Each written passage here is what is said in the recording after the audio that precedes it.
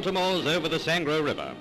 The Fifth Army, in preparation for a push towards Rome, called upon the Tactical Air Force to bomb certain areas in which the Germans had concentrated somewhere in the region of 500 guns. Being well concealed, the only way to make sure of stirring them up was to pattern bomb the whole area. There was also the secondary purpose of making the Germans bomb dizzy.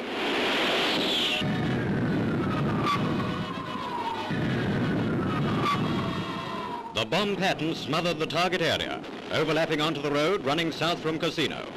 The bomb aimers pressed button A and got their money's worth.